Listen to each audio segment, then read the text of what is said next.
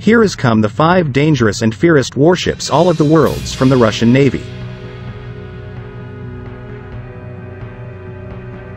The Russian Navy currently operates 6 of the Project 20,380 multipurpose guided missile corvettes, while 2 additional warships of the class are under construction.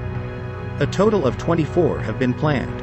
The warships are used in green water littoral zone operations, patrol coastal waters, for engagement of enemy surface ships and submarines, and can provide gun support for landing operations. The vessels have a steel hull and composite material superstructure, along with a bulbous bow and 9 watertight subdivisions. The corvettes utilize a combined bridge and command center. The Project 20,380 corvettes were developed by the Almaz Central Marine Design Bureau in St. Petersburg, and are armed with multipurpose artillery guns, surface-to-air missile, artillery systems, supersonic missiles, automatic artillery launchers and other types of armament. The Project 20,380 corvettes also carry a Ka-27 helicopter.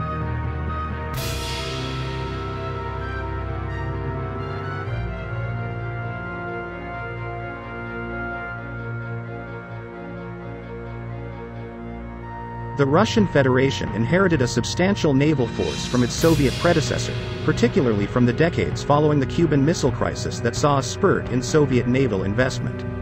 But large swaths of these vessels fell into disrepair over the 1990s from a lack of maintenance and resources. Several of Russia's hottest current conflict zones, including the Baltic region and more recently the Azov Sea, are naval in nature. The Kremlin has therefore become increasingly focused on modernizing its navy with cost-effective, export-driven innovation on the one hand and iterative adaptation of present technologies on the other. The result are flagships and first-class vessels that, while not without their technical challenges, can possess significant naval threat capabilities. Here are 5 of the most dangerous.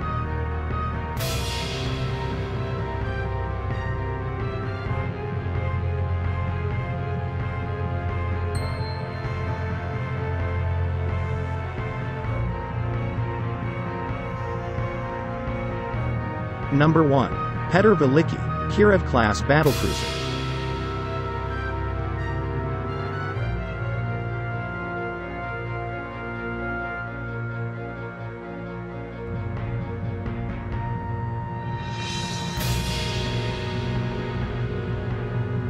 Commissioned in 1998 and still the largest surface combatant ship in the world, Petr Veliki serves as the flagship of Russia's Northern Fleet.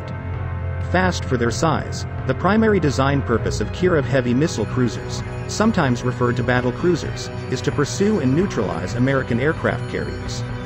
For this purpose, Petr Veliki is equipped with a wide range of anti-ship armaments including 20 formidable SSN-19 shipwreck missiles. Petr Veliki also sports several installations of the sea-based variant of the S-300 anti-aircraft missile system, the S-300F. The Russian Navy is planning to outfit Petr Veliki and the only other operational Kirov-class battlecruiser, Admiral Nakhimov, with the newer S-400 for increased threat capability against 5th-generation stealth fighters like the F-35. Meanwhile, the Russian Navy is testing hypersonic 3M-22 Zircon missiles as an even more deadly anti-ship solution than shipwreck.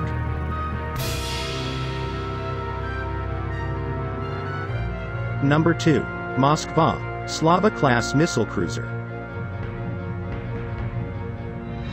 Not to be confused with the similarly named Moskva-class helicopter carrier, Moskva is a Slava-class missile cruiser. Commissioned in 1982, it was designed with the same carrier-killer philosophy as the Kirov-class but with a greater focus on cost-effectiveness. While possessing little in the way of ground attack capability, its 16 P-500 Basalt anti-ship missiles and S-300F made the Moskva a potent flagship of Russia's Mediterranean fleet.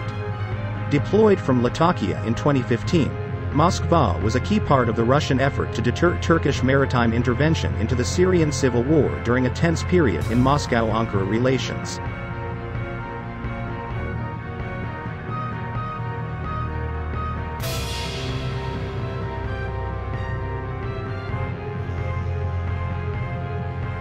Number 3.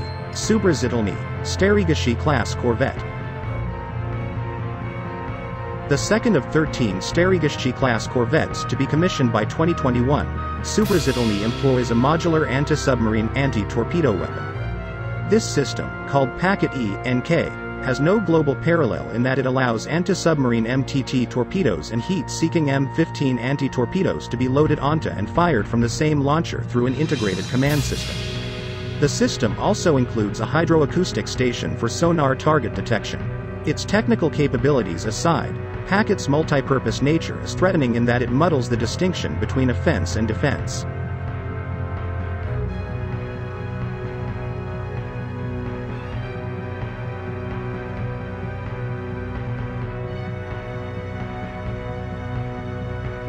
Number 4.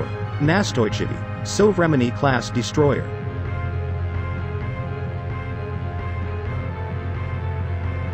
One of the last Sovremeny-class destroyers to be commissioned, Nastoychevy is the flagship of Russia's Baltic Fleet. Nastoychevy's formidable SSN-22 Sunburn anti-ship missiles are complemented by the anti-submarine Neustrashimy-class frigates that accompany it in the 128th Surface Ship Brigade. Nastoychevy is a prominent naval showpiece for the Russian city of Kaliningrad, spearheading what is by far the largest and most powerful fleet permanently stationed in the Baltic Sea.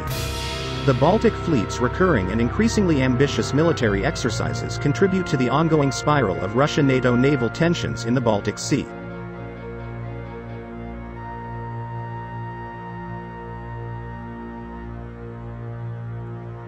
The last 5. Admiral Kuznetsov, Kuznetsov-class aircraft carrier.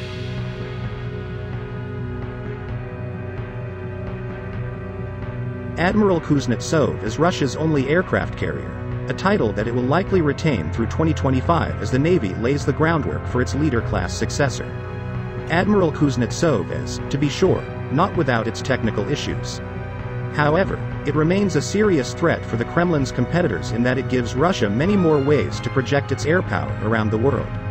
It houses, among other aircraft, 18 Su-33 fighters and around half a dozen MiG-29Ks, and facilitated 420 Northern Fleet combat missions in Syria.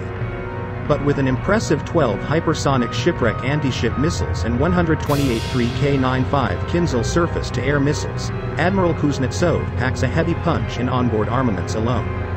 This offensive capability is why the Russian military classifies Admiral Kuznetsov as an heavy aircraft carrying cruiser rather than as an aircraft carrier.